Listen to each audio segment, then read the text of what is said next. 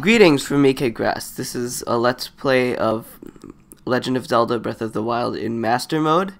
And let me just start this off by saying, oh, and sorry, I was too close to the mic there. I'm sorry, it was too loud. I apologize profusely because I just discovered that the previous 4 episodes had no game audio whatsoever. Considering that part of it had voice acting, that's not very good, and I'm sorry. But now I'm going to continue on my journey. Last time we were going to head to the Temple of Time, and we are going to continue going there now.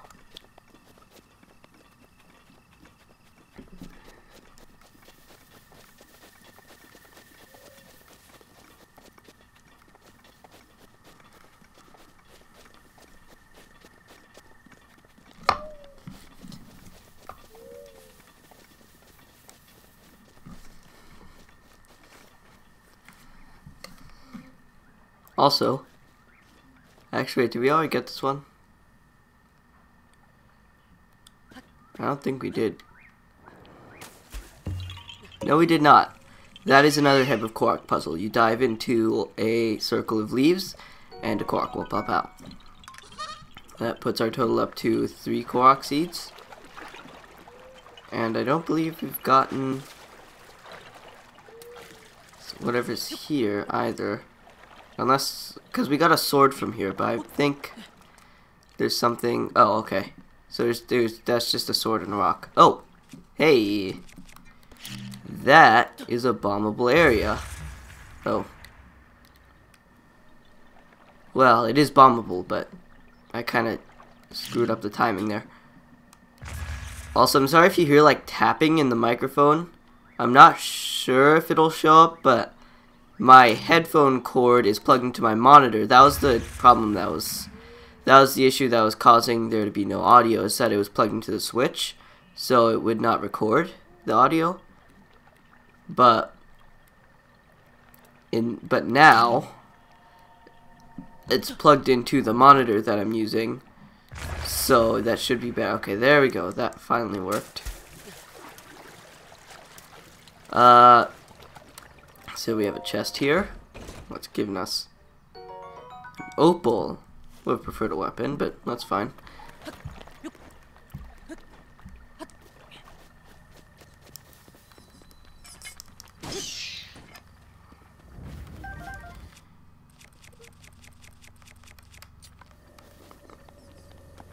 So let's just head on over to the Temple of Time.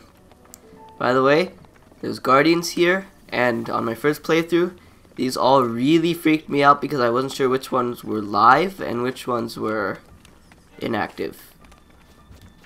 Got a bokoblin chasing us. I wonder if this damages it. It might, but I'll never know because...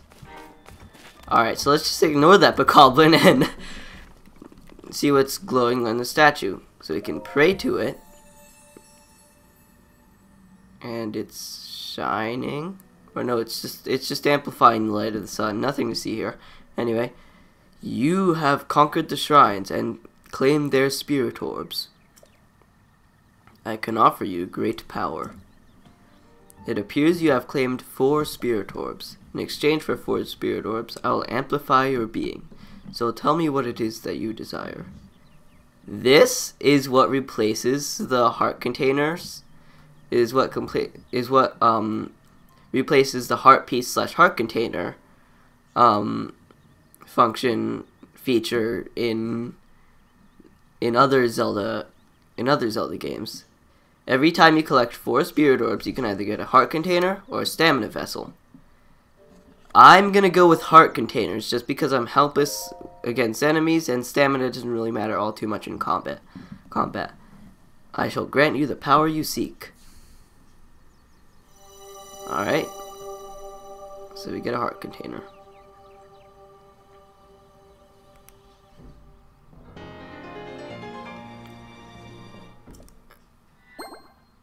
Getting a heart container also refills your health. I'm at maximum health, so it's not really a great way of showing that.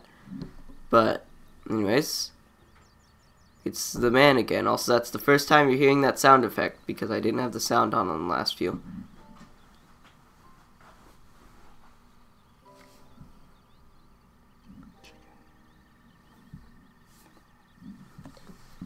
The blessing of the goddess has made you that much more resilient, I see. Here I am. Get up here, quickly.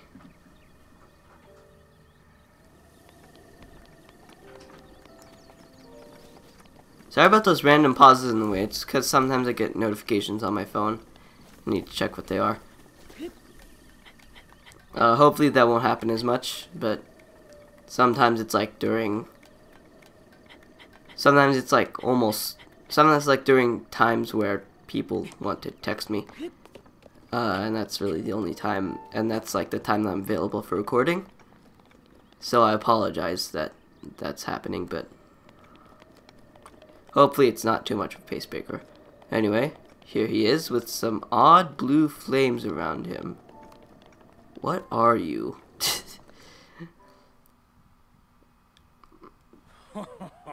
Well done there, young one. Now then, the time has come to show you who I truly am. I was King Rome Bosphoramus Hyrule. I was the last leader of Hyrule, a kingdom which no longer exists.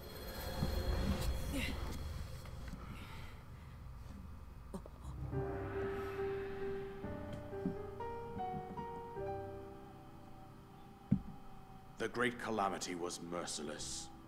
It devastated everything in its path, lo, a century ago. It was then that my life was taken away from me. And since that time, here I have remained in spirit form. I did not think it wise to overwhelm you while your memory was still fragile. So rather than that, I thought it best to assume a temporary form. Forgive me. I think you are now ready. Ready to hear what happened 100 years ago. To know Calamity Ganon's true form, one must know the story from an age long past. The Demon King was born into this kingdom, but his transformation into malice created the horror you see now. Stories of Ganon were passed from generation to generation in the form of legends and fairy tales. But there was also a prophecy. The signs of a resurrection of Calamity Ganon are clear, and the power to oppose it lies dormant beneath the ground. We decided to heed the prophecy and began excavating large areas of land. It wasn't long before we discovered several ancient relics made by the hands of our distant ancestors. These relics, the divine beasts, were giant machines piloted by warriors. We also found the Guardians, an army of mechanical soldiers who fought autonomously. This coincided with ancient legends, oft repeated throughout our land.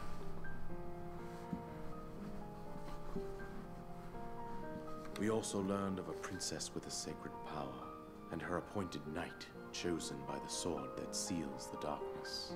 It was they who sealed Ganon away, using the power of these ancient relics. 100 years ago, there was a princess set to inherit a sacred power, and a skilled knight at her side.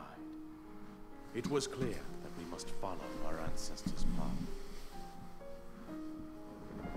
We selected 4 skilled individuals from across Hyrule and tasked them with the duty of piloting the divine beasts.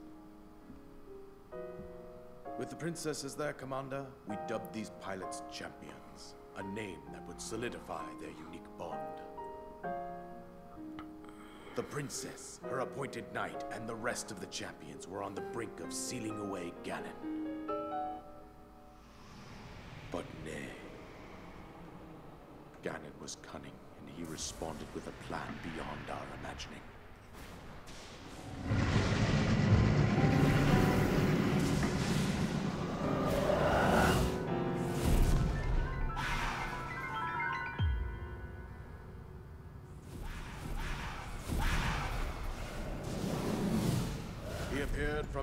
below Hyrule Castle, seize control of the Guardians and the Divine Beasts, turn them against us. The champions lost their lives, those residing in the castle as well. The appointed knight bravely won and lapsed while defending the princess. And thus, the kingdom of Hyrule was devastated absolutely by Calamity Ganon. However, the princess survived to face Ganon alone. Link, you are our final hope. The fate of Hyrule rests with you.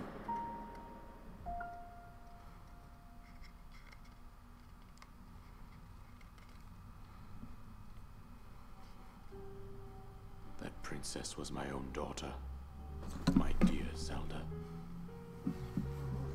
And the courageous knight who protected her right up to the very end. That knight was none other than you, Link. You fought valiantly when your fate took an unfortunate turn. And then, you were taken to the Shrine of Resurrection. Here you now stand, revitalized 100 years later. The words of guidance you have been hearing since your awakening are from Princess Zelda herself. Even now, as she works to restrain Ganon from within Hyrule Castle, she calls out for your help. However, my daughter's power will soon be exhausted. Once that happens, Ganon will freely regenerate himself, and nothing will stop him from consuming our land. Considering that I could not save my own kingdom, I have no right to ask this of you, Link. But I am powerless here. You must save her, my daughter, and do whatever it takes to annihilate Ganon. Somehow, Ganon has maintained control over all 4 divine beasts, as well as those guardians swarming around Hyrule Castle. I believe it would be quite reckless for you to head directly to the castle at this point. I suggest that you make your way east out to one of the villages in the wilderness. Follow the road out to Kakariko Village. There you will find the Elder Impa. She will tell you more about the path that lies ahead. Consult the map on your Sheikah slate for the precise location of Kakariko Village. Make your way past the twin summits of the dueling peaks. From there, follow the road as it proceeds north.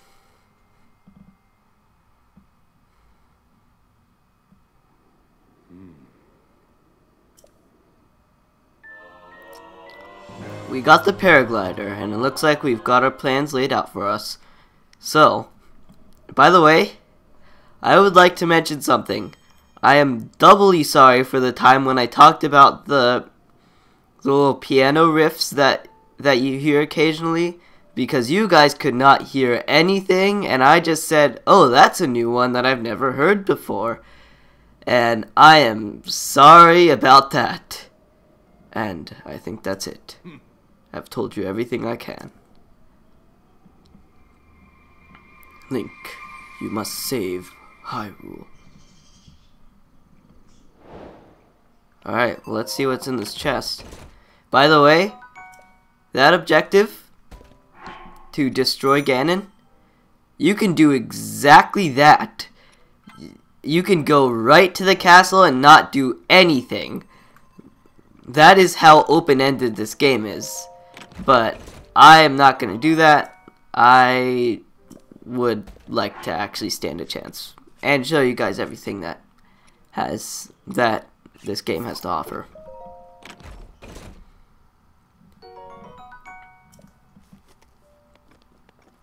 So,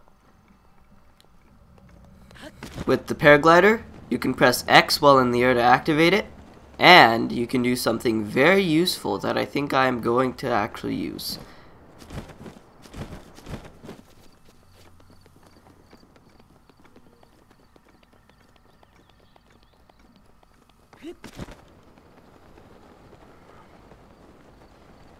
if you're in the air and you pull out your bow, you can stop time somehow. I mean, I'm not complaining that it's possible, but Link, how do you do that?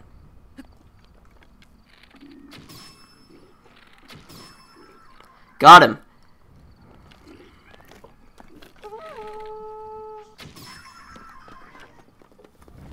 Alright, so they're all dead. I really just need the arrows.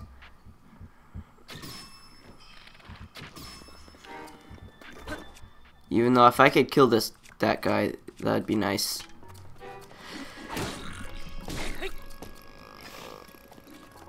Oh god.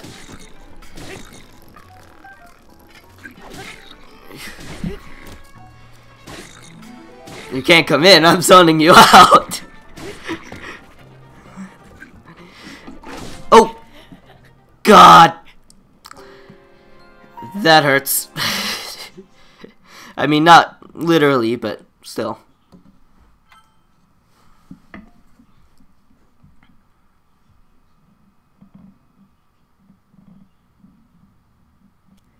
Man, that red, I feel like I've said it before, but that red, that is just like, that is indicative of what this mode entails. Is that the right word? Doesn't matter. Oh, we're back here. Well,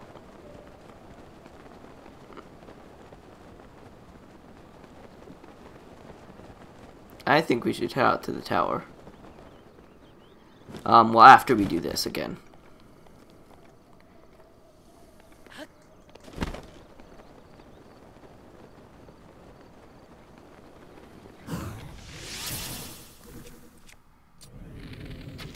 Yeah, it will continuously use up stamina until... Oh god. Okay, that didn't go as well as the last time.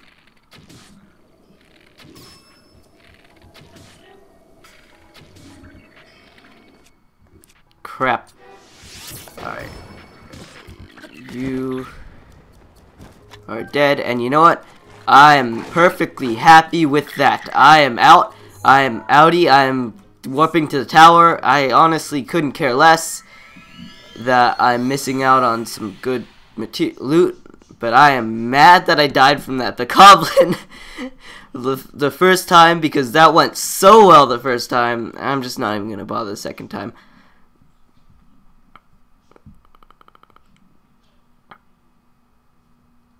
Anywho.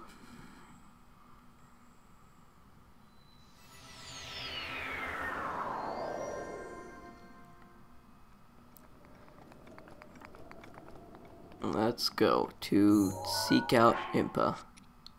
Alright, that is what I have my quest set to. Which is good. I mean, at least I'm doing fairly well against the enemies now.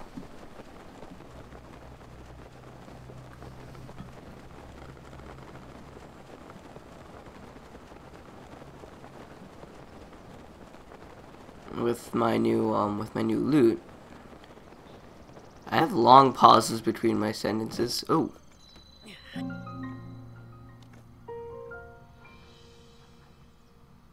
Oh.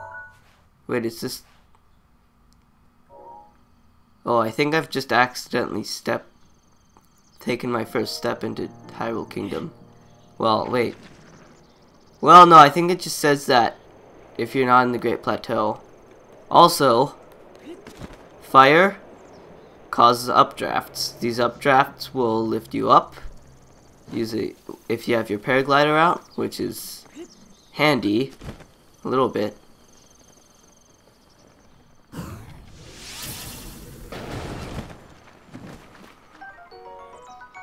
I could use that. That's a good way to like kill birds if you're not good with like sneaking up on them. That's a great way to other way to kill birds. Also, I am going to drop the Boko Club because it's basically worthless. And take this rusty broadsword. Which, okay, so that's 6, but it's not very durable.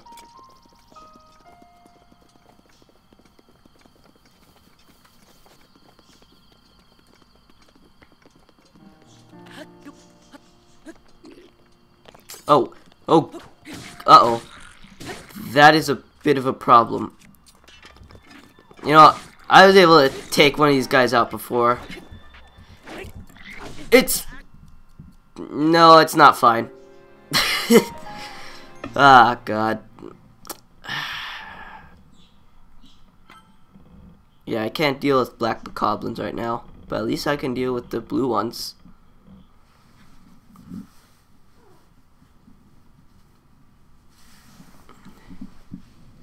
Also, I guess that means that there's no red bokoblins or any rank 1 enemies, like, at all.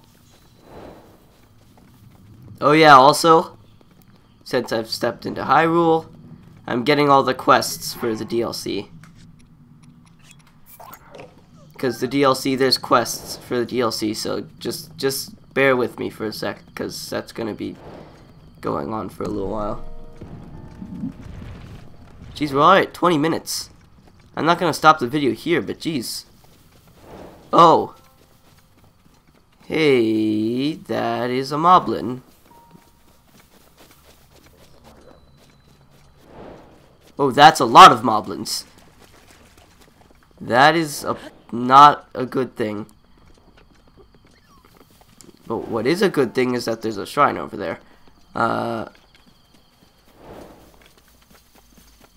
wonder if I can hit those guys. Oh, oh no. No, no, no, no, no, no, no, no, no, no, no, no, no, no, no, no, no, no, no, no. Xenoblade Chronicles 2. I like that one really doesn't have a name. It's just Xenoblade Chronicles. Ah, frick. No, that's not the name, but... Oh, that just blew it up. That just, like, blew up the whole thing. Well... I will gladly take whatever's in this chest. Oh my goodness. Dude. What the heck? That is a weapon. Oh wow. Holy wow. I wonder if I can... I wonder how much damage the blue bokos. I'm not gonna say bokoblins every time because it's kind of a pain to say. Well, not really. Oh, hey. This is ore. It can drop random ores. There's other classes of ore. There's luminous ore, which I think only drops luminous stones, which are another type of ore.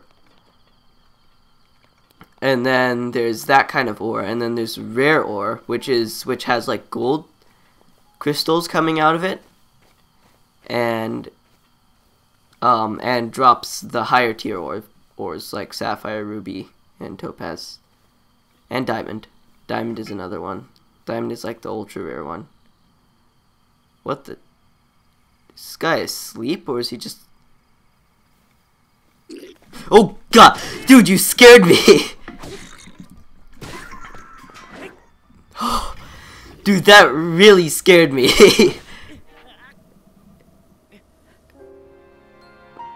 Are you freaking kidding me? This is a pain. I want to at least do that shrine before I end off the episode, but honestly, this might be... I've been kind of going with 30 minutes recently, but wait.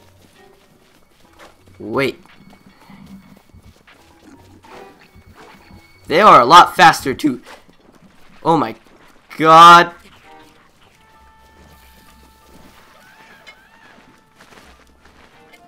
Wait. Okay, so I still have the sledgehammer, but hold on a second.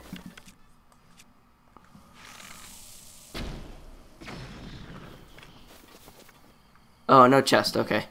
I was wondering why that was still there. Oh, hey. I'm getting distracted all over the place. I may not actually do that shrine, but that thing floating out in the water that is something that I can access using Cryonis. Because for some reason Link is... Well, actually... No, you wouldn't be able to push that. But some of them are... They're like right on the shore, and it doesn't give you... And Link can't like lift it out of the water. Anyways, those were rupees. Those were our first rupees in the game. They're the currency. If you've ever played Zelda games, you'll know that rupees are the currency. Unless you play Triforce Heroes, then they're Force Gems.